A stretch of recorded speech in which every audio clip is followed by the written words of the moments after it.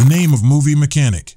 Arthur Bishop lives in a tourist area by the sea on his boat. He wakes up in the morning, drinks his coffee, plays the music he likes and listens to. Then he gets out of the boat and activates a bomb in the boat.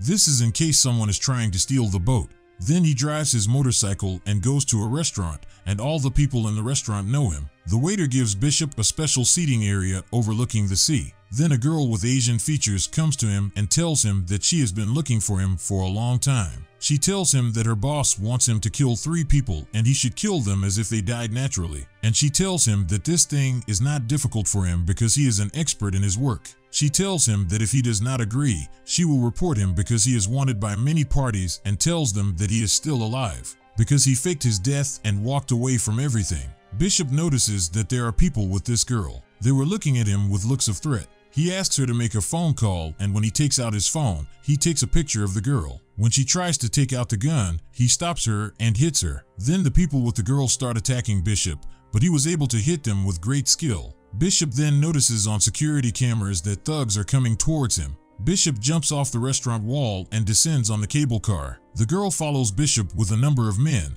and they enter the cable car and threaten the people in it. They were trying to find Bishop, but he was above them. The girl shoots him and tries to board him, but Bishop jumps off and lands on a plastic plane for the tourists. When Bishop returns to the boat at night, he watches the place from a distance and notices the presence of 2 people on the boat, and they search the boat. Without any thought, Bishop takes out his phone and blows up the boat. Then he goes to a place with large containers, opens one of the containers, and burns his passport and some things related to his information. Then Bishop goes to an island in Thailand and meets a girl he knows, and this girl owns a tourist hotel on the island, so she takes him to a room he used to live in. Bishop opens a secret place in the room and takes out a bag containing phones, weapons, and passports, and then searches for the girl he took a picture of in the restaurant. He knows information about her and a person named Crane. He is the person this girl works for. When Gina enters and meets the owner of the hotel, she asks her for first aid. The hotel owner notices bruises on Gina's hand from the beating. The hotel owner talks to Gina and tells her if she needs any more help.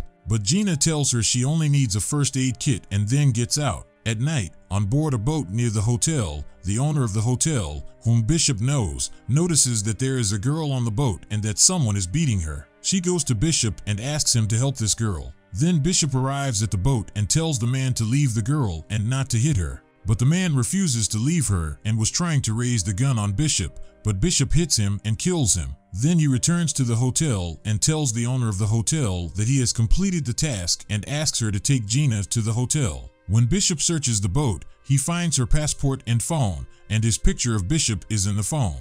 Then he blows up the boat and goes back to the hotel and asks Gina why his picture is on her phone. He asks her if she works for Crane. She tells him that Crane has something to threaten her with and tells him that everything that happened is a plot to trap Bishop. The plan was to get to know him, and that after she met him, she would call the number on her phone, and then her mission would end. Bishop knows that Gina has a shelter for children who have been victims of human trafficking, and Crane was threatening her that if she did not implement his requests, he would kill the children. Bishop notices a boat in the sea approaching the island with men on board, and these men keep watch on the island. Bishop asks Gina to act as if she's befriending him, and indeed, this is what happened. Then Gina apologizes to him for setting her up and tells him that she had no other choice because the kids were everything to her. Bishop tells her that he appreciates her attitude because he was an orphan. He tells her that he and Crane were bought by a gangster, and he tells her that he managed to escape from them, but Crane did not escape, so they punished him because they thought that he was the reason for his escape,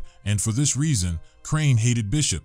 Bishop then plots an escape with Gina. He gives her a watch as a souvenir and asks her to keep it until they meet again. The next day, Crane's men come and kidnap Gina. Bishop calls Crane and asks him to meet man to man. Bishop, when he meets Crane, asks him to release Gina. Crane tells Bishop that he will release her, but only after Arthur Bishop kills 3 people. Crane gives a file containing people's information to Bishop. The first person was an African arms dealer imprisoned in a maximum security prison, and it was difficult to reach this prison. Then Crane gives Bishop a GPS capsule and asks him to swallow it after completing his mission in order for them to reach him. Bishop asks Crane what evidence is that Gina is still alive, and Crane tells him that after every operation he performs, they will let him make a phone call to her. He tells him that they will send him her location after he completes his last mission. Then in Malaysia, Bishop reviews the information about the prison in which the first person is located. The place of the prison was in the middle of the sea, which was full of sharks.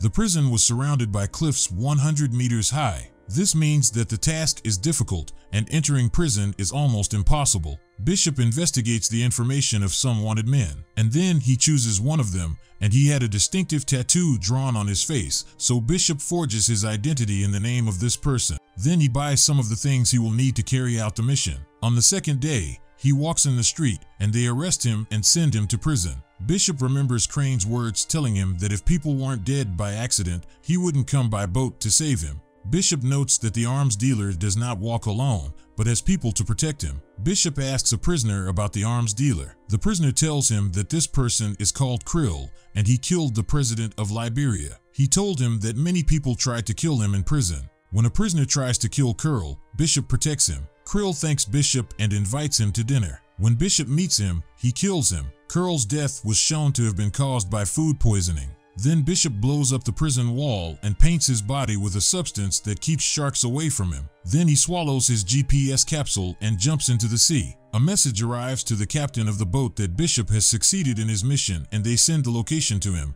after which Bishop talks to Gina on a video call, and she tells him that he has 36 hours left to kill the second person or they will kill her. Bishop tells Gina that no one can kill her. Crane sends information about the second person, and his name was Adrian, a billionaire who works in the field of minerals, but his main business is human trafficking, and he lives in Australia in a skyscraper on the 58th floor. And he tells him that this person's apartment is armored with a concrete wall, and all the doors of his apartment are armored and against bullets, and every entrance has sensors and a fingerprint device. Bishop pretends he wants to rent the flat below this man's. Bishop copies the apartment keys and takes a detailed drawing of the apartment. Then he makes glass bombs, disguises himself in the clothes of a maintenance worker, and enters the apartment whose keys he made. And then he goes out of the apartment to the glass pool located in the apartment of the billionaire. Bishop plants the glass bomb and then blows up the swimming pool in which the billionaire was staying, and he falls and dies. And when Gina is talking to Bishop, she makes a clever move by pointing the camera at the number of the boat she is in.